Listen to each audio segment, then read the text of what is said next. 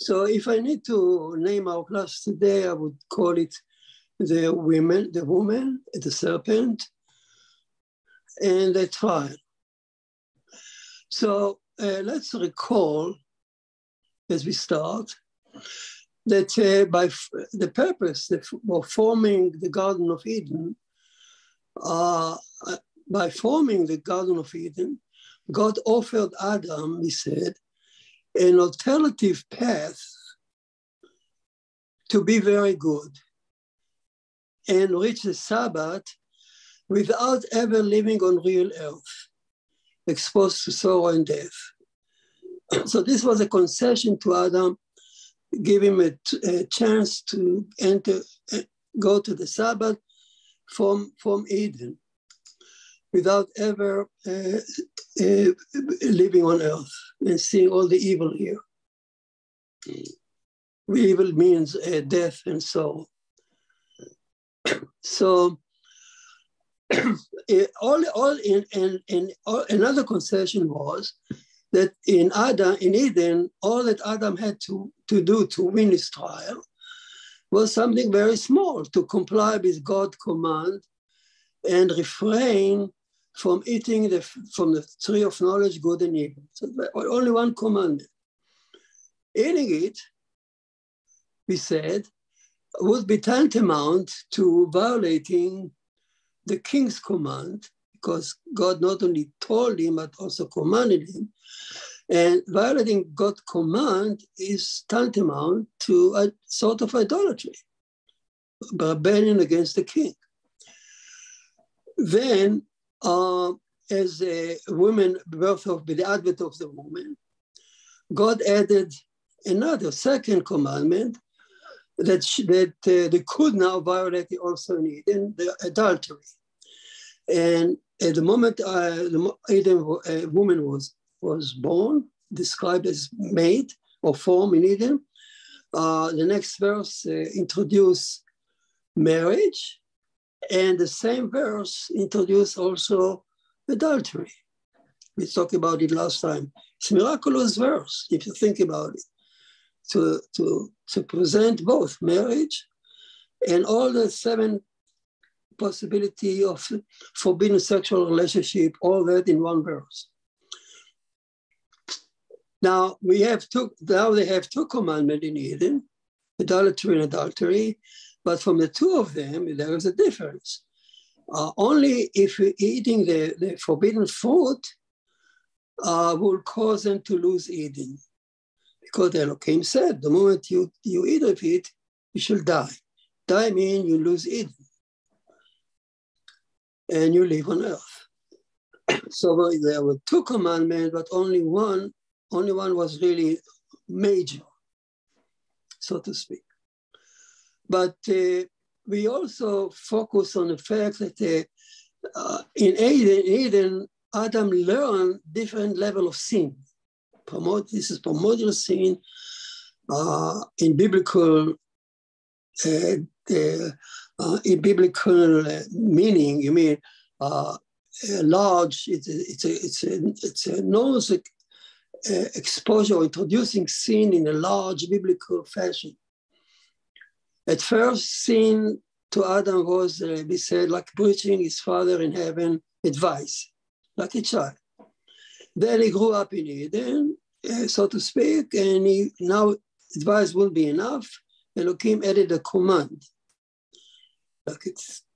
like a growing child. He needs now instructions, command, not just an advice. Then he became smarter, and as he gave a name, his libido was exposed to the outside, and he was so smart, not only he named the animal, he also named God. He gave the 2 attributes, name Elohim, the YHVH. Adam introduced it in Eden. And the name where Elohim, and the verse said that every name he gave was a good name, that the name was God intended to. Now sin, because Adam is smarter, so sin become now not only breaching the father advice and a king command, but also something not smart, something foolish. that defy logic. It can be detrimental to your life. So that's another level of sin. Now, as we ended last class, we said that Adam entered puberty, so to speak, in Eden, and he felt lonely, looking for a spouse. And the parents, or Hashem Elohim, formed for him a bride from one of his side, and the woman. And with her now, by her side, sin is going to take another level and higher than ever before. So now we're going to going into another level of sin. Now, as we go back to the text, and we read how the Torah now, having introduced Adam and gave him the name and so on, now the Torah turned to describe the spiritual level of Adam and a wife and a woman. What was the spiritual level at that time? In one verse. And it says, and I read it to you, and they were both naked, Adam and his wife, it says. So they were married. And they were not ashamed. So they were naked and not ashamed. Why? Why were they unashamed of nakedness? So there were several answers out of many. And some say, the most common one say, oh, they were innocent like children. And children are not ashamed. But that doesn't fit the story here, because here he walked around with his wife. Puberty, sexual maturity is not a child. So why were they unashamed? They were smart, intelligent, young adult, maybe young lady and lad. Could be older teenager. Why were they naked and unashamed? So here come Rashi, famous Rashi, that every child knows that. It's a basic commentary in Torah, Rashi. And I quote to you what he says on the verse. And on the verse, they were naked and unashamed, Rashi says. They did not know yet modesty. And they didn't know good from evil.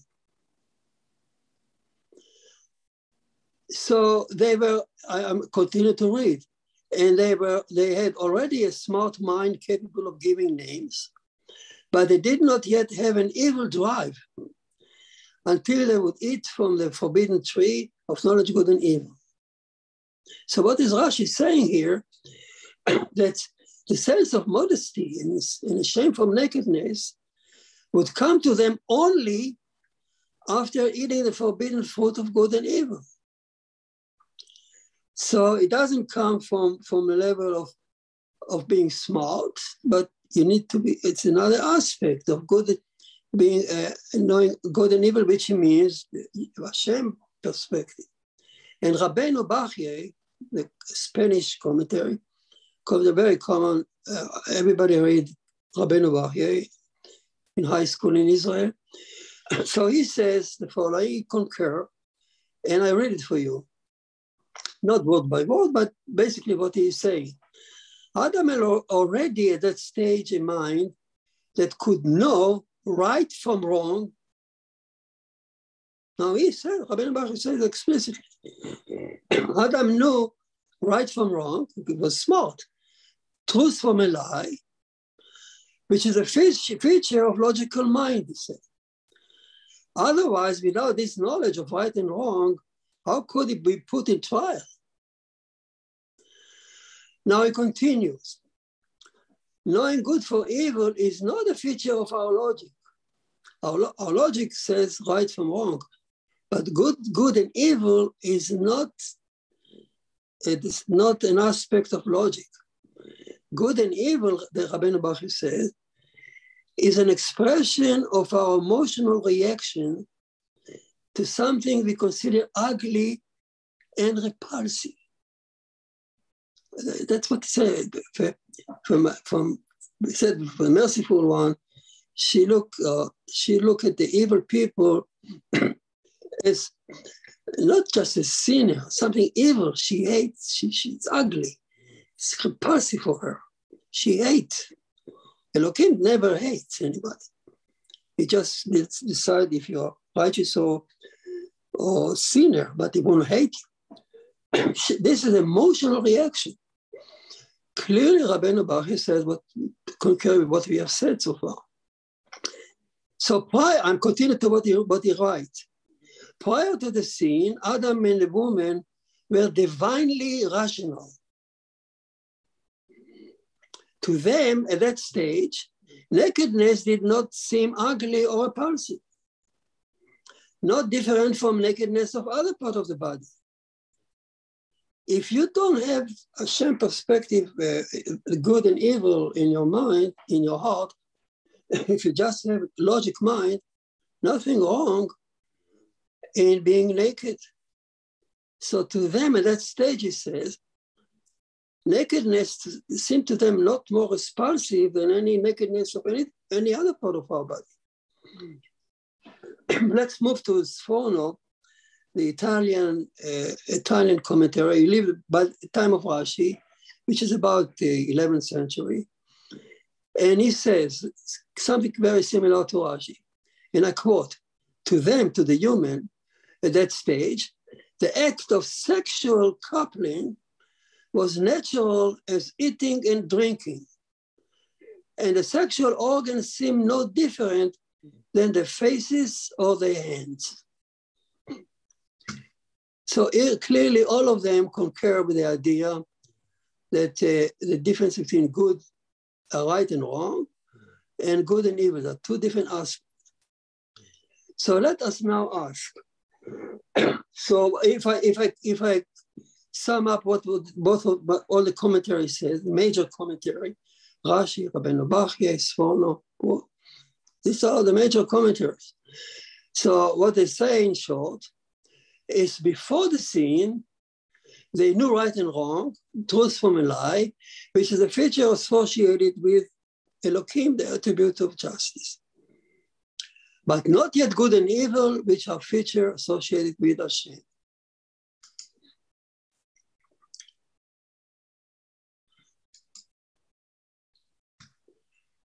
So let us ask now that we repeat, I'm going to sum up again what we just said earlier. So now that they are ready for the trial, so what they are put to trial, this young couple that knew right from wrong. So what exactly could they violate? We already said, eating for the fruit they will violate adultery. And as a married couple, if they can violate adultery, once another sexual partner become available to them. So both of them can violate adultery. If they meet, if there's another male sexual partner, he will target her. If there is a female, well, a female has to be married in order to Adam to commit adultery. If it's a female unmarried, Adam could violate sexual promiscuity, but not necessarily adultery. So to commit adultery, there must be another male sexual potential partner that will entice her. So he's not enticing her because she's weak, or because she has a weak mind, or because she's vulnerable, or because women can easily be targeted. No, because this in order to commit adultery, he had no other option. So people took it to such different level that Torah didn't really mean it. The Torah didn't say anything bad about women. The only reason that he targeted her, the serpent, a male, because this is how he could commit adultery. If they had another married couple, so Adam could also violate adultery. So now the Torah presented the spiritual level of Adam and his woman. We understood that before the scene, they do right from wrong. And now the Torah presents the serpent. And let's say what the spiritual level of the serpent was. So the Torah says immediately after that, and I read it for you. So let's focus on what the serpent, what kind of level it was. We try to understand what the serpent is. And I read. Now the serpent was the most arum, it says in Hebrew. Arum means either naked or cunning, smart cunning. We talk about it's two meanings of the word arum. Both of them are right here. I read again, serpent was the most arum of all the beasts of the field. So he's a beast of the field, which Hashem Elohim had made. And it said to the woman, had not Elohim told you that you shall not eat of any tree of the garden? I repeat, had not Elohim told you? Something is missing here. We know that in Eden, everything is Hashem Elohim, the two cherubs side by side, the entire chapter. Not in the serpent words. He's the only one that, and then Eve, we answer him at the same level. But he's the only one that doesn't mention Yud-Heh-Vav-Keh. And not Elohim told you, of course, he was a serpent.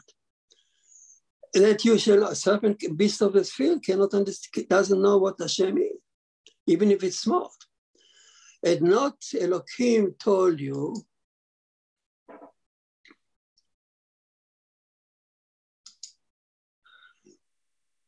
not to the moment you,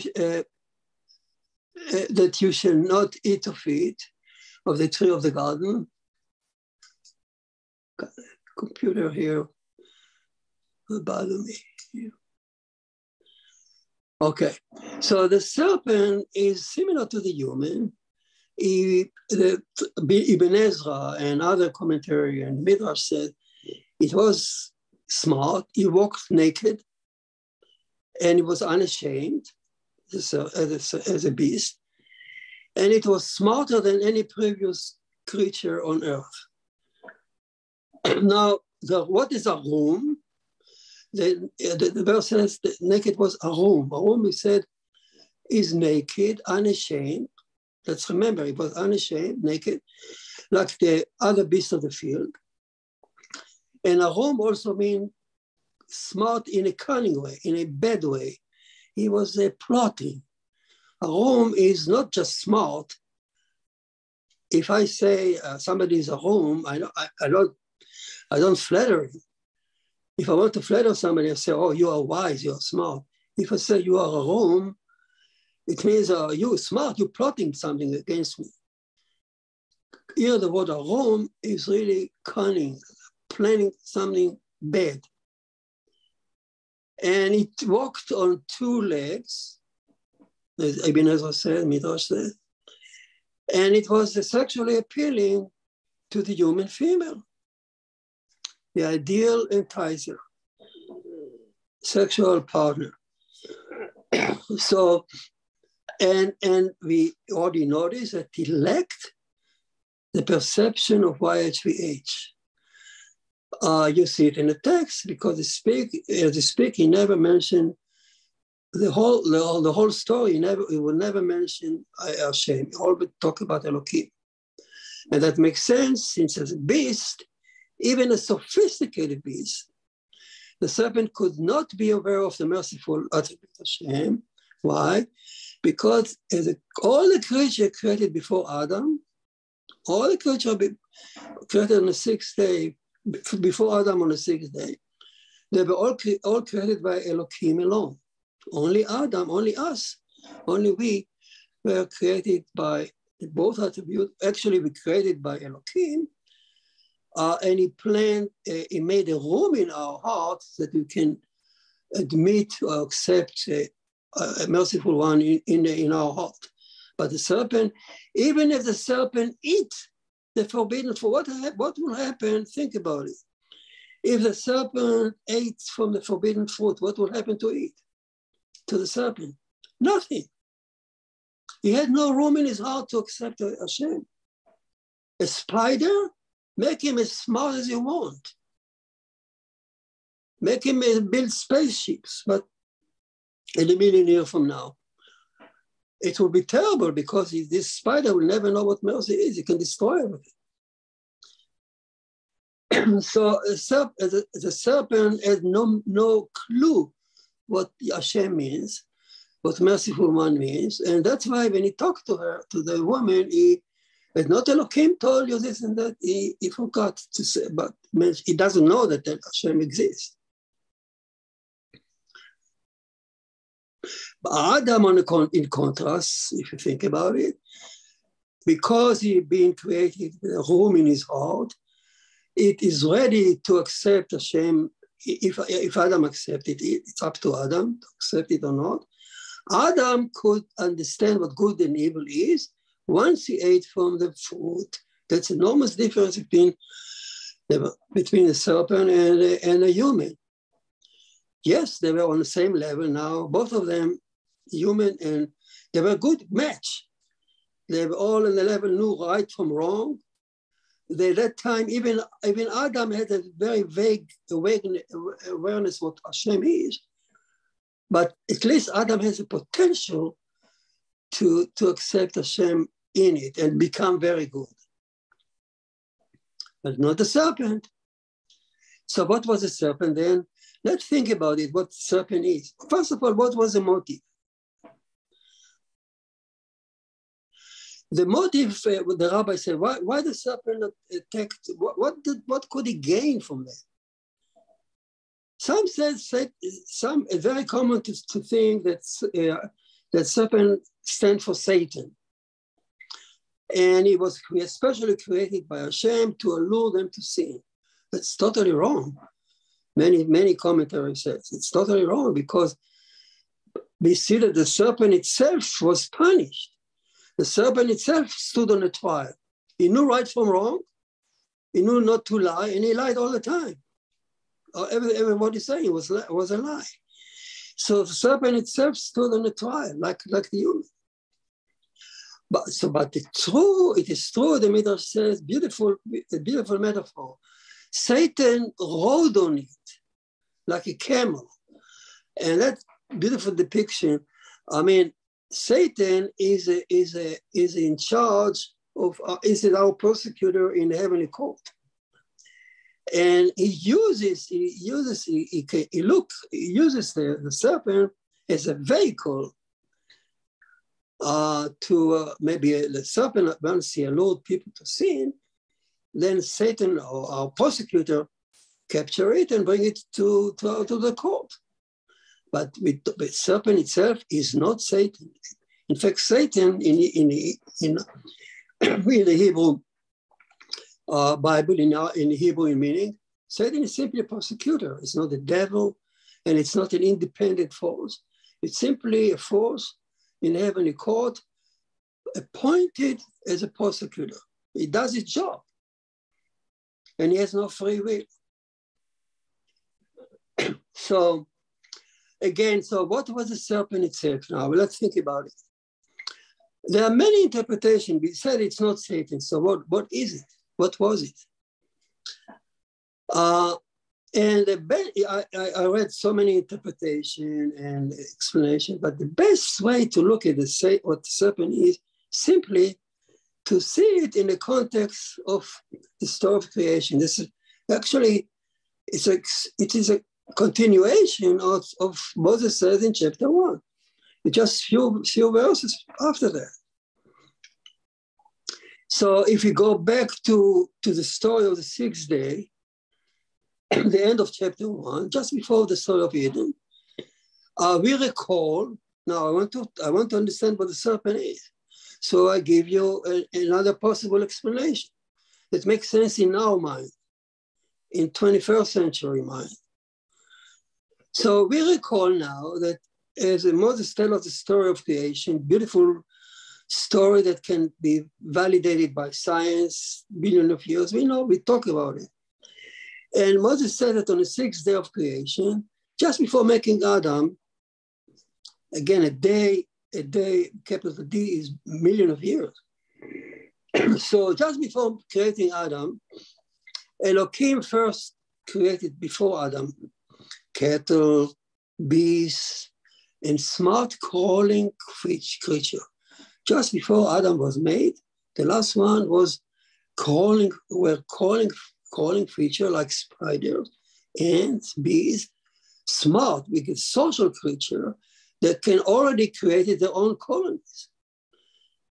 Now, scientists said, so let's see, scientists said there was a race. Which creature will develop smart mind on Earth? And now Moses says, let's go back to what Moses said. So at that point of creation, just before making Adam, Elohim made a stop in the middle of the day, unusual. Only the Tuesday he did once before planting life on Earth. Now again, he paused, we said, and he made a midday trial. And he said, the trial, we know the trial means some animals are wiped out and some animals continue. And he said it was good. It means some were gone, some gave the green light to move on. So what was the trial? The trial, we said, God wanted to see, to decide whether to put Adam on Earth or not, because the next verse after the trial says, let us make Adam in our form and our image. So the trial was to put Adam on Earth or not, or to make Adam or not. So that trial, what does it mean, trial? God had two options: to continue creating like ever before, and to continue the line of animals that describe on the sixth day, beast, cattle, and crawling, and now allow the crawling creature, let's say the serpent, from the crawling creature.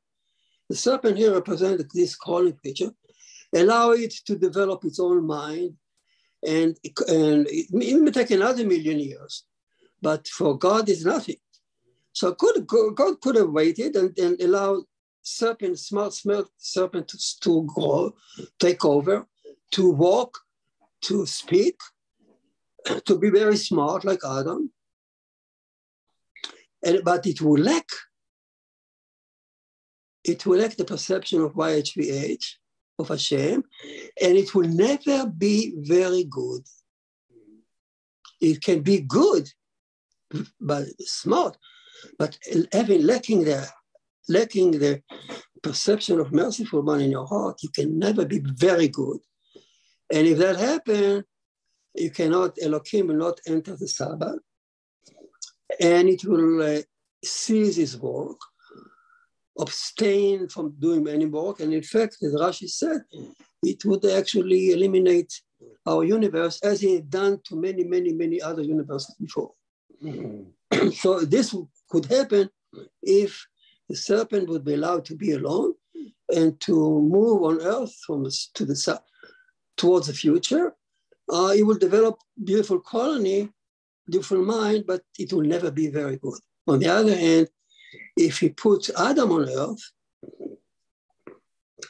Adam could be very good because he has a room in his heart to be very good, to accept Hashem. So it was a crucial decision. So here, now we understand what the serpent was in this virtual Garden of Eden. Hashem could, these two possibilities, the Adam, the virtual Adam, form Adam in Eden, and with it, the other possibility, the virtual serpent, and there are two options. In fact, if Adam wouldn't sin, both of them would arrive to the Sabbath intact, never living on earth. This could be a very, very nice option.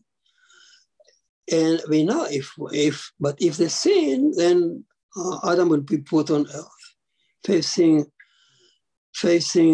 evil. But from God's perspective, when we want Adam to be very good, Adam can be very good on earth. If he fully comprehend now what evil is, and he allow Hashem to dwell in his heart. And actually, the verse says that now we understand what the verse is saying. The serpent was smarter, wiser than any other animal before it. So this now presents the creature that could have been developed on earth had not Adam been here. So what was then the goal? Why did the serpent, now we understand what the serpent was in Eden, what did it represent? An option to develop an animal that does not know God, Hashem. So what was the purpose? What made him talk to the woman? He said, not because it was frail, but because if Rabbi said, obviously, he lasted the woman. He lasted the married woman. Now I figure out that if they eat from the forbidden fruit, God will depart from the marriage. And if God is not present in your marriage, it falls apart. And and she will be available to him. She will fall a prey to his charm. That makes sense. So that's why it tried to allure her to eat the fruit, to make God, Elohim, depart from them, and she will fall apart to it. She will fall apart to him. Now, of course, we said this. She was his goal, because he wanted to commit. He was a male and she was a female, and that's how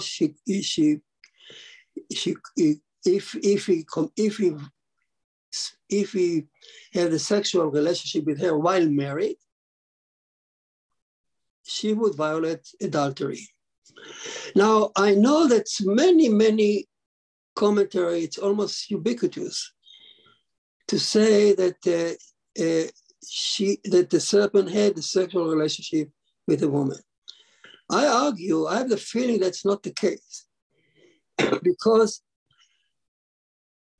committing adultery is such a filthy thing that I cannot attach it to our mother Eve. And not only that, it's impossible that she would stay married to Adam. If you violate adultery, you should divorce. Could be that some say that just being alone with a married woman in a room without her husband, that's tantamount to adultery. Fine, I don't know. That could be a case of adultery, but basically could be, but I think we stick to, as Rashi said, Rashi actually focused on the idolatry part. He actually, the serpent wanted to make her, so to speak, divorce in Eden. If God is departing from them, from the marriage, so that she can be his. Now, the rabbi also said, so why? So the burden is on her shoulder. The whole future of mankind is on her shoulder. What about him? Is he as a free lunch? He's just around there? What? No, the rabbi said no. Adam also was enticed by Lilith, the famous Lilith. Lilith is a figurative female figure, a counterpart of the serpent. Beautiful Lilith. So many legends about Lilith. And she was there as a counterpart of the serpent. She was not married to the serpent. Beasts are not married. God is not between them. But Adam fell prey to her charm. So what sin did he commit? Lilith was not married to the serpent. She was only a sister or whatever. But if Adam had sexual relationship with her, he just committed sexual promiscuity, which is forbidden. It's also kind of adultery, sexual promiscuity, but it's not as morally bad or evil in the eyes of Hashem as clear adultery when it's sanctioned by God. So there is a difference between what Adam could do at that point, having no other option. He didn't have any other married couple to engage with. He had only Lilith, so sexual promiscuity. But that's also filth. So don't look. I always think when I hear people talking about barely were women or men were pure. Oh, she did it. Well, Adam was also guilty of a lot of filth. Okay, let's finish today with the sin itself. So let's talk a little bit about the primordial sin. And I'm reading to you. Now the Torah moved to the sin itself. And the serpent, the serpent said to the woman, "Has not Elohim said, you shall not eat of any tree of the garden?" He mentioned only Elohim. And the woman said to the serpent, we may not eat from the fruit of the tree of the garden, but of the fruit of the tree which is in the midst of the garden, Elohim has said, you shall not eat of it. The question is, why did she use also only Elohim and didn't mention YHVH? Could be that she knew that the serpent couldn't understand what Hashem is. Or could be that she herself, we said at that point before the sin, they were not so aware of YHVH. Only by eating the fruit, they become suddenly aware of her. At that point, only right from wrong, but not bad. So that maybe for her also, she was the same level, so to speak, almost like the serpent. So they were a good match. Wow, this explains why they were good, potentially good couple, the serpent and her.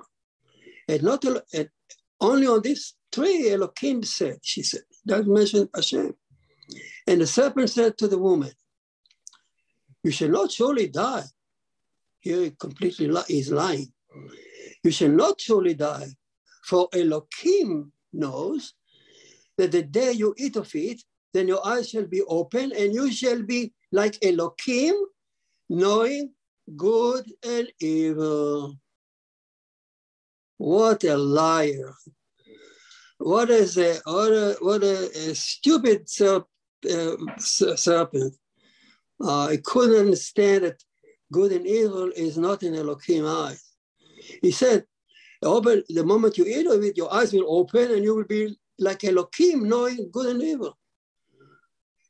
He had no choice. He didn't know that good and evil has completely different dimensions.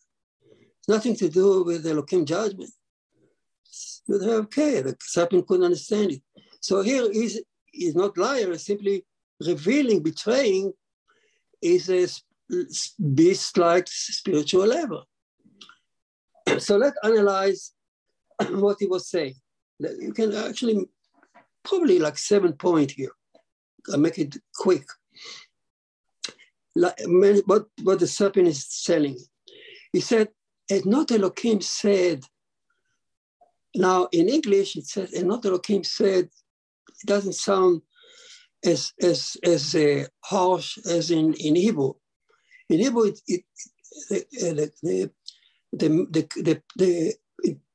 translation should be like this.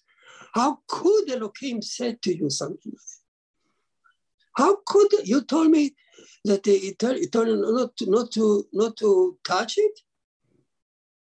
How could he say something to you to eat it? No. How could he say something to you?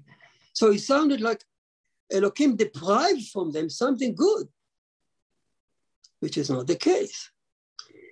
Number two, he said, and Elohim said he completely was oblivion to YHVH. Number three, you shall not die, he said. You shall not die. He is a liar. He knew the truth, but he lied. And you shall be like Elohim, knowing good and evil. We said this is betrayal of the fact. It was unaware of good and evil. It's nothing to do with Elohim judgment. Now, the way I think Ibn Ezra said it, that the way he talked, he mentioned like knowing evil is something reward. You know, if you eat it, wow, you open your eye, it's beautiful. So you get some reward. But we know that knowing evil is not a reward, it's a burden. Living on earth, seeing evil around us, seeing animals eating each other, killing, death. So if we had not had YHVH, a merciful spectacle in our eyes, if we just were animals, it would look fine. What's wrong is killing and eating the animal? They didn't, had we been an animal like a serpent, we wouldn't have any idea that something can be different. But living in this universe with wearing Hashem's spectacle in our eyes and looking at children dying, animals, cancer, terrible things happen. Of course, it's something could be otherwise, could be corrected, tikkun. So it's not a reward living here in such wearing these glasses of Hashem, knowing good and evil in the world that is made by Elohim. It's a burden. It's not a reward. So he didn't say the truth. Number 6, he twisted Elohim intention. He sounded like Elohim feared competition. Elohim told you not to eat it because he feared that if you eat it, you will be good and evil like him. He worried about competition, something good for you. Hashem, Elohim told you not to, he feared competition. Number 7, and he took advantage of the fact that she didn't hear directly God talking to Adam, so she thought that touching the tree is enough to cause terrible thing. And the serpent picked it up, and she said to the serpent, God told us that if we touch the fruit, something happened to it. So he said, no, not so. And he pushed her to the tree. And once she touched the tree, and lo and behold, nothing happened. Oh, so God lied to us. And that's she accepted the serpent word, and she ate it. And when the woman saw that the tree was good for food, and that it was delight for the eye, and a tree to be desired to make one wise, she took of its fruit and ate it, and gave it to her husband and with her, and he did eat it.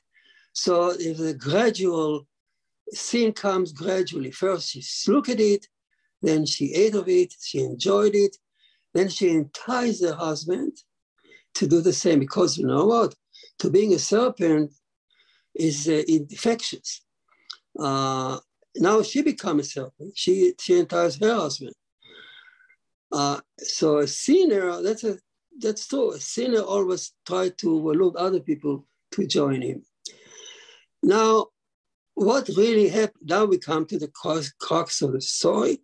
What did happen to them once they ate the fruit? So what really happened? So that I think we'll learn next week. I'll stop here, and any question? By the way, I forget to tell you, I know it's a lot of material. If you want to read it, maybe one day we'll publish it, but as Rod says, but if you read it, I have, look at Noahide 7commandment.com, Noahide 7command.com, and look at, there are several sections there. Look for the Noahide, for classes for Noahide, for Genesis, and you will see the extra of our discussion there in written, so you can go over it and digest it. I know it's a lot of material, and I speak, and you have nothing is written here, and it can evaporate from your mind. Okay, any question?